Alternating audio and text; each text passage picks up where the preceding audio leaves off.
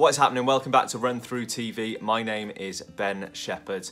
Over the past few months, there have been some pretty incredible challenges completed by some equally as incredible people, and this guy is one of them. I'm Fergus Crawley. I'm based in Scotland, but I'm kind of dotted all over the UK at different times, depending on what I'm doing.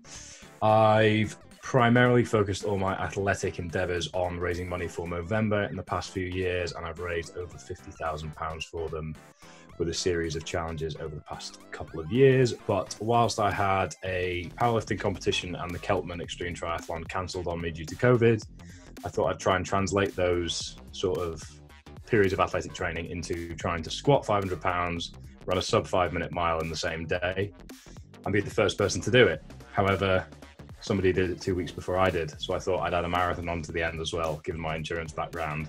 Because once the blueprint's been ticked off, it's up to me to reinvent it, I guess. Yeah, you did hear that right.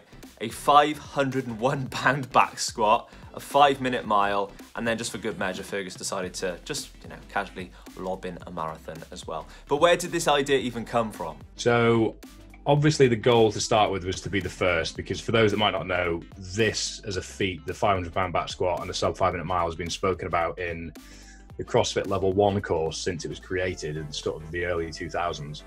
And it's never been done. And lots of people have tried and failed, CrossFit Games athletes, hybrid athletes, etc.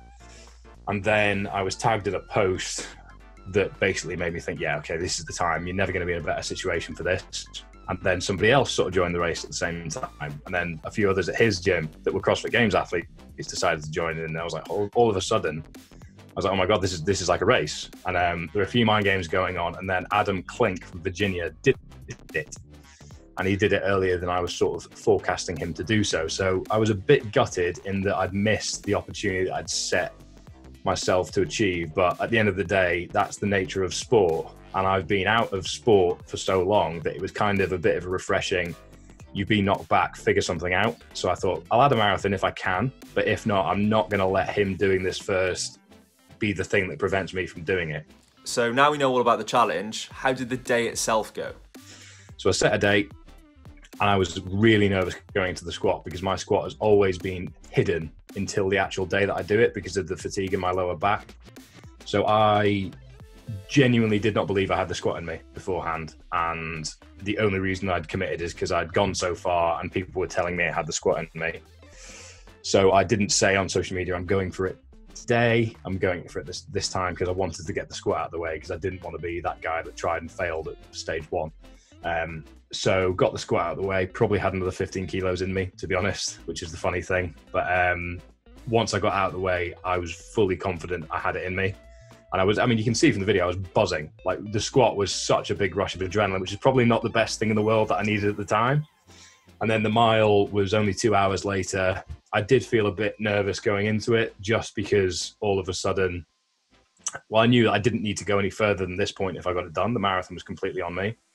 And the pacing was a challenge because there was a bit of a headwind on one side of the thing. And my mate that did it is a rugby player, not a runner.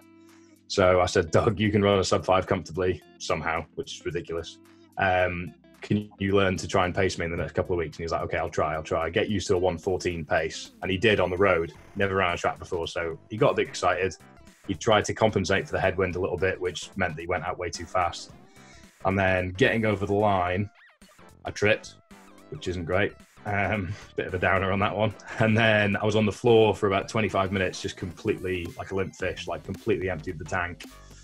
And once I'd sort of thrown up, which isn't the most pleasant thing in the world to happen, it had dawned on me that actually that was it. I'd done this sort of like elusive feat that's sort of evaded a lot of people for a long time. But in my head, because I'd always been preparing for the marathon as well, once I got this done, at that point, I was actually just overwhelmed with sort of pride more than anything else because I was so unconvinced I actually had it in me going into it. But it just goes to show that if you stick to the plan, if you've got a good support network around you and you do what needs to be done, get your head down, chew the stem in the training sessions that hurt, there will be rewards at the end of it. And it's on you to make that happen.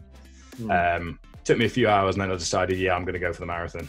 And halfway through when I started to cramp, I thought, oh, you shouldn't have done this. You could have just stayed at home and enjoyed the afternoon. no one needed to know, because I knew that the sub 550k was off the cards just because I was physiologically tanked. But then again, I was so proud of the previous achievements that I thought that anything else I do now is a bonus, and it's actually one further than anyone's ever gone before. This is one of those challenges that when you think about it, genuinely does blow your mind. But with Fergus pushing the boundaries now, where does he think athletes are going to take this next? I'd like to think off the back of this, people can explore different energy systems more than they did before, in the knowledge that you can develop them. It just takes a long time. I mean, this didn't happen overnight for me. Yes, it was 10 weeks of specific training. But I've been able to squat over 500 pounds since I was 19, 20 years old. And it's come up and down. My running's been better, my running's been worse, my strength's been higher, my strength's been lower. But at the end of the day, it's accumulation of a lot of training in specific disciplines over a long period of time. But there's no reason why somebody who's wants to stay in good shape, wants to do a triathlon, but also wants to be quite strong at the same time, can't do those three things unless they want to be elite and competitive. But if they want to do those three things to explore those energy systems and actually complement one another, then there's no reason why they can't, with a bit more specific programming, a bit more trial and error, and working in the knowledge that the training variety is going to give you more to go at, and it will ultimately lead to you being a better all-rounded athlete.